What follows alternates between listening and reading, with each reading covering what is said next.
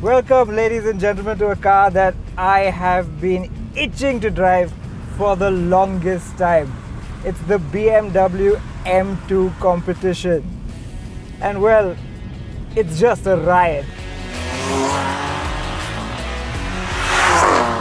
What they basically did to achieve this M2 is take everything we love about a good M car and put it in a smaller, slightly more accessible package. But then, because it's the competition version, they dialed it up just a little bit again. So what you have then is a relatively diminutive sports car with a 410 horsepower straight 6. 410! So now that I have it in docile mode, let me just tell you what it's like really quickly to live with in docile mode. Because let's be honest, if you live in India, chances are you'll spend a lot of time in your car doing mundane, everyday things. You'd only really get to explore the limits every once in a while. And well, compared to a normal BMW luxury sedan, for instance, it is a little bit firmer. Of course, the steering is a little bit heavier, but that's only to be expected. And it's all within an acceptable limit. And yes, it's a little bit wider than you might expect at first, especially at the rear. But overall, it's still a very compact car, so you get used to driving it in traffic, for instance, in no time. It's got a pair of tiny back seats, which are best for occasional use only or for kids. And it's got a reasonably sized boot, which is currently filled with spare tire. And it's got these huge bucket seats that I absolutely love. These wing things by your shoulders give you really great support in the corners. And of course, they're electrically adjustable. That aside, the cabin is also quite luxurious, but you can tell that this is a slightly dated BMW in the bigger scheme of things because the design is of the last generation, the outgoing generation of BMWs. The trim is all black with only a few contrast stitched embellishments to liven it up. It's got the characteristic M-car thick rim steering wheel with big paddles peeking out from behind it, and customizable M switches to store your favorite settings. Yup, you can independently customize the engine ferocity, gearbox ferocity and steering weight, but not the suspension. And don't you just love the stubby, old school M gear selector which has been around since the E60 V10 powered M5? Now while it might not be as quiet as a 330i, I'm sure you'll agree it's pretty silent now that I have it in comfort and efficiency modes. Speaking of efficiency, if you aren't driving like a maniac, you can get a pretty decent cruising range out of the M2 competition. It's even super composed, sitting at 3-digit speeds out on the highway. But what other practical considerations do you have to make? The ground clearance. This is a sports coupe, so it's not excellent, but it is still pretty decent. But the better news is that because this car has such a short wheelbase, you won't scrape it on speed bumps as much as you might think. All things you got to consider when buying one of these. But one of the biggest things you got to consider is the price, because while all the other M cars cost well north of ₹1 crore, this one costs less than 90 lakh rupees. And with 410 horsepower, that is a lot of bang for your buck.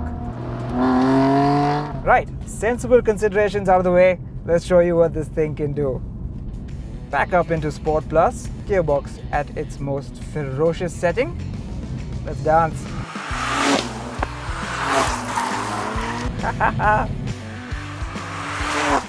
The 3-litre twin-turbo straight-six engine has been lifted straight out of an M3 and shoehorned into this tiny little car, with only a mild detune.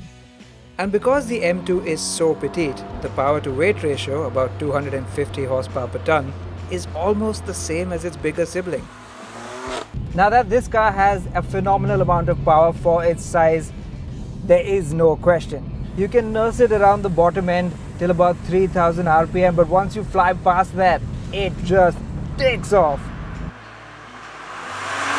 Strapped to our testing gear, the M2 demolished the 0 to 100 kph sprint in just 4.38 seconds and cracked 200 in just 14.46 seconds. Hardly what you'd call a junior sports car now, is it? And when you keep your foot in, it keeps building power all the way to the red line, which is nearly 7000 RPM. But here's where you start to see the competition part of this car's name come into play. If you should be so bold as to put it in Sport Plus mode, you better be committed.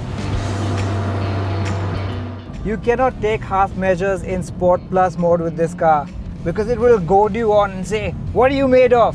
Push harder, push harder. It's straining at the leash and threatening to bite you back at every corner. You just have to pop a brave pill and go for it. The other thing about this car is the grip. Because it's so short and so wide, it's got a practically square stance of the road.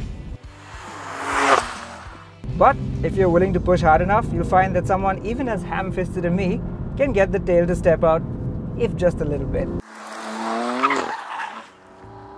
With all that power in a, well, relatively manageable package, it's truly, genuinely a laugh-a-minute sports car that will plaster a big, idiotic grin across your face. But it's not perfect. Things I'm not such a fan of, the steering. While it is really quick, well-weighted and precise, it just lacks that fingertip feel that you used to get from older BMWs, and I wish it had that. And then there's the sound.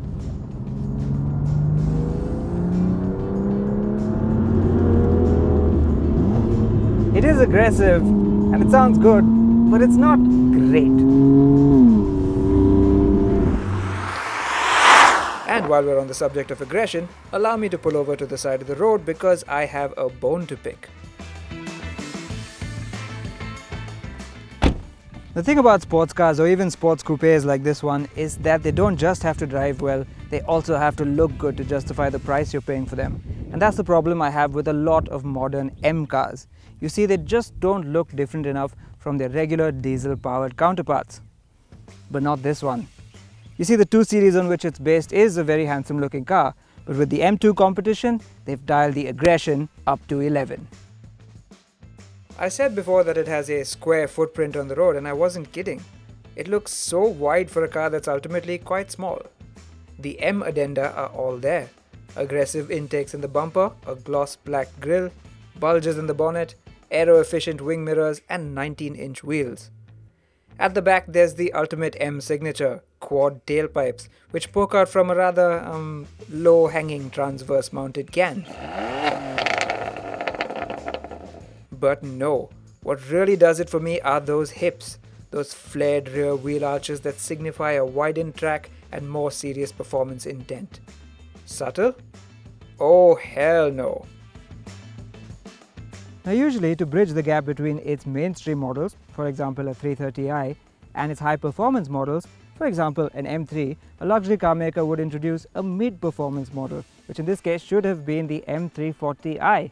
But BMW didn't launch that car, it launched this M2 competition instead. And I'm glad that's what they did because this is an altogether more focused performance car.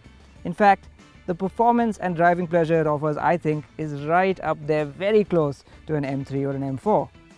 Okay, at this price, there are rivals that do some things better than this car does. However, if you were in the market for an M3 or an M4, I would highly recommend considering one of these first.